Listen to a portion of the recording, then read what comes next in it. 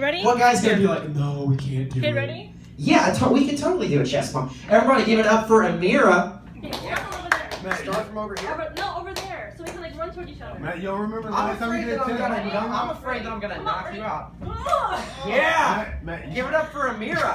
Not even, guys, not even like afraid of hurting her chest. Thank you. You are a trooper. They're mine. They're yours. Mine. Hell yeah. And I'm proud of it. Yeah, I'm proud of you. They're mine. A handful is enough, bro. Alright? This was a little better. Speaking of fights, I actually just got into a fight the other night. The other evening, rather. My mom and I we were going to the grocery store to go shopping. And mind you, I was like kind of out of it that day. Have you ever had a day where you're like just kind of like halfway asleep, halfway awake, and you're not really like unsure of what's going on around you? Yes? No? Am I the only like? No. Okay. So I just happened to be just kind of chilling in the car, surfing the web, and just bullshitting on the internet. And my mom's like, I'm going to go in and go shopping. I'm like, okay, go shopping, do your thing, come back in. Because I'm tired of you trying to fucking marry me up everywhere we go.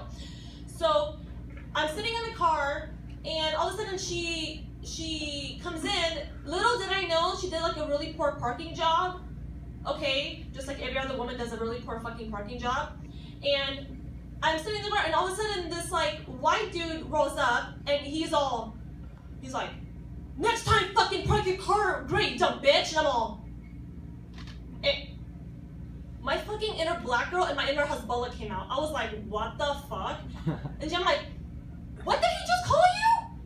Don't do it. So don't do it. Leave him alone. Please don't get out of the car and don't start any issues. Let's just go home. And I'm like, no. What the fuck did he just call you? And I rolled down the window. I'm like, did you just call my mama a bitch? Oh, hell no. So I get out of the car, and the guy happened to have his window down. I'm all, call my mama a bitch again, motherfucker. Call my mama a bitch again. See what fucking happens to you, bro. He's like, your mama's a bitch. And I fucking slapped him in his face. And then I took my thumb and my index finger, and you know when you see like in the Taekwondo videos where like the guy like fucking like chokes the other person and they like kind of lose consciousness. So that's what I did. I learned that from one of the movies. And the guy starts screaming like a bitch. And I'm just like, call my mama bitch again, I'll fucking kill you, bro. I'm Arab, and they don't call us fucking terrorists for no reason. I'll fucking terrorists and bomb your ass, bro. You gotta fucking relax. Seriously. And he's like, shut up, you fucking Indian. I'm all like, Indian? Indian? Really? Do I look like a fucking Indian to you? Do I have a fucking dog head? Really? Do I look like an Indian to you? Fuck you. And then I fucking slapped him again. And then he like ran up like a little bitch, like the bitch that he is.